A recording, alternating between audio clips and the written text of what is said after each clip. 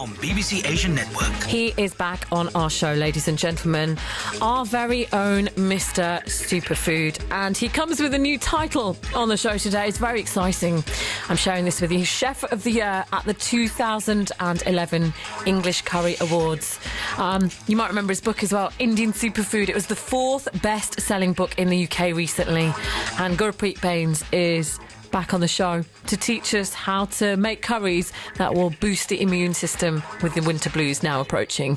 It's so good to see you. After how long? It's been like ages. I mean, like, I've got a gripe with you, Sonia. Who hasn't? It was my birthday recently. I didn't even receive a card. I mean...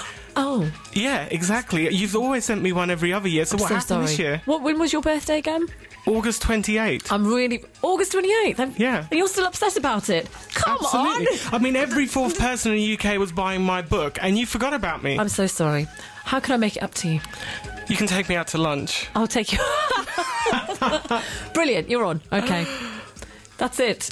How old were you? Oh, I don't want to talk about that. Oh, come on, listen. Okay, about late 20s. Oh, listen, be proud of your age. How old do I look? Or how old 42?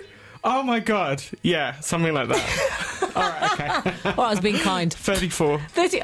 Did you turn 34? Yeah. You look lovely on it, Gurpreet. How old do I look? Seriously? Yeah. You definitely look younger than 34. How young? I need to know. I'd say you look about 27, 20... Yeah, about 27. I'm 35 then. Oh, you're 35, really? Yeah. Well, you look great on it. It's got anything to do with the food. Yeah, probably. Food that you brought in. We hope so. First of all, yeah. Before we even get into the recipe, congratulations on winning Chef of the Year. That's happened since I last saw you then, in between. That happened. It was the Hungry House English Curry Chef of the Year award. And I've actually brought the award with me today. And I'm going to let you have an honour. I'm going to let you eat off the actual plate, the curry gong, if you like. That's an honour for you. Right, that's lovely, thank you. I'm just going to share with everyone that you're just holding up a paper plate with English Curry Chef written on it. So, was I not allowed to say that? I had to pretend that you brought the real one in. I forgot to bring the real one in. You would not let me eat off the real one. I would. I just would have put this plate on top of it. Where is the real one? Your food would not touch the plate, but I would have put the plate on it. I will not mislead my listeners. Oh my god, you're such a Punjabi.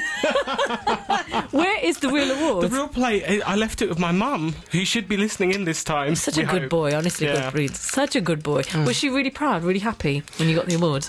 I think so, but you know, like with the parents, you talk about this, you don't know what their actual real feeling is or response. They just sit there, like, looking through you. Did you come home and did you say, Mum, I've won this award? And she was like, oh, bochanga, ZTV lade.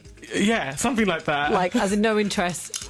A little bit. No, she listens, but I don't know. It's just. Is she listening to the show right now? I told her to listen, and I did threaten her. I said, if you're not listening, I said you may receive a phone call from Sonia, so you will be busted. Can we call her again? You can definitely call her. Can we? Because I remember speaking to Auntie once, and I really, really liked her being on the show. She didn't know she was on the show last time, though. Remember? No, but can we get your mum back on today, if you like? Just to ask her, or maybe congratulate her on her son winning this award, because it's a big thing. Yeah, it's a massive thing. All right then, and then we'll get into the whole curry stuff as well. Okay. Right, so we need your mum's number, so you need to write that down for me somewhere. Yeah. But just to explain as well, on a serious note, the curry that you're talking about today, what's it called? It's called the salmon curry with goji berries and juniper berries. Okay, so that's great if you eat fish. Yeah. Okay, so do you don't eat fish? Strict vegetarian. Heard just now. Strict vegetarian. Yes, okay. Don't eat fish. Yeah, it's very difficult with the Asian network. You got vegetarians, you got halal, you got non-halal. It's just a nightmare. So I thought I could have lied today. I could have actually. I've got some sauce for you, which I cooked the fish in. I removed the fish. I've got it over there, sitting next to the producer Dina, and I could have lied to you. But when I heard you're a strict vegetarian, I honoured that. Thank you. And you couldn't even send me a birthday card. I'm sorry. I'm taking you out for lunch, though, for sure. All right. Now, what is different about having a regular curry and the curry that you're going to cook for us and teach us how to make, which is to do with boosting the immune system. What's the difference between the stuff that our mum makes and what you're teaching us? Okay, so you've been talking about SAD today, and I did a little bit of research on the internet because I'm not a doctor. I am a nutritionist, so and then we've read up here. SAD stands for seasonal affective disorder. Okay, which happens around about this time. Around about this time, from September until April, affects around 7% of the population severely, which is debilitating and depressed, and 15% of the population, which is a lot of us, are affected mildly. We're just down, so we can all sympathise with that, I guess. So it's like around about this time of year, you start feeling down, feeling maybe a bit depressed, a bit low. That's right. And that's to do with lack of sun, cold weather.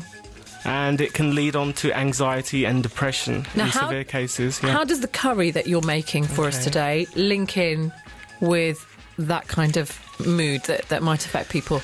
People who suffer from SAD can develop anxiety and tension. So I've used an ingredient that will help reduce the symptoms of anxiety, but I'll talk about that a little bit later. But the main thing is we use goji berries. Goji berries contain 500 times more vitamin C than oranges, and people who suffer from SAD generally have a weakened immune system. So I want to focus on, from a nutritional side, that we can strengthen your immune system, at least so you don't get sick on top of it. So as soon as you walked in, I said to you, I've got a cold, don't come too near me, I'm suffering really badly with the cold. I mean, I obviously, because I'm a true professional, I'm covering this very well, but really, I'm You're dying. Yeah, I can see. Yeah. I can see you can't see Sonia. People are going to take a picture and upload it later. Temperature, you're hot. You're always hot, though. Thanks, baby.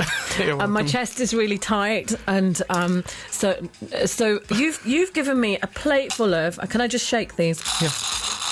They sound like little pebbles, but they look like they're the size of a ledgie. Yeah. They're pink in colour. I thought they were red, but I'm colourblind. Red? Are you colourblind too? Reddish, pinkish, coral. Okay, coral, yeah. Okay. I suppose red, yeah. Okay, and like I said, they're about the size of a ledgie, and these are goji berries. That's right, yeah.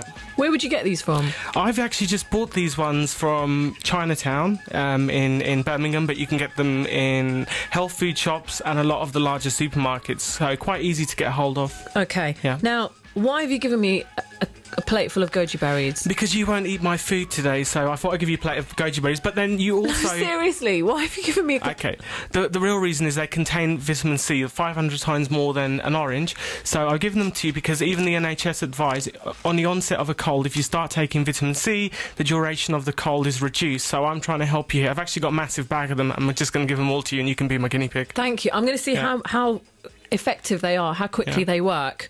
Dina, Ben is not well. Ranjit Ben is not well. And are you all right, Gubs? Gubs is okay. He won't be for long because, like, he's hanging around with us. We've all brought our germs into work with us. Oh, but thanks. Nice. Why? So basically, just eat loads of these. So these have 500 times more vitamin C, you say?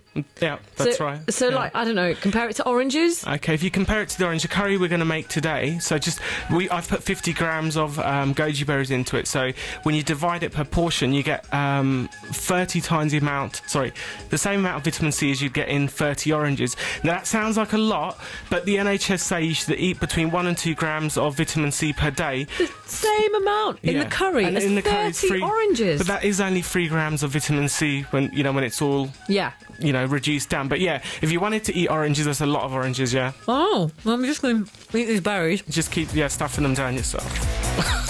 You made it sound so lovely. Okay, the recipe then for salmon, goji and juniper berry curry, which is really, really good for you and good for your immune system, is coming up straight after this.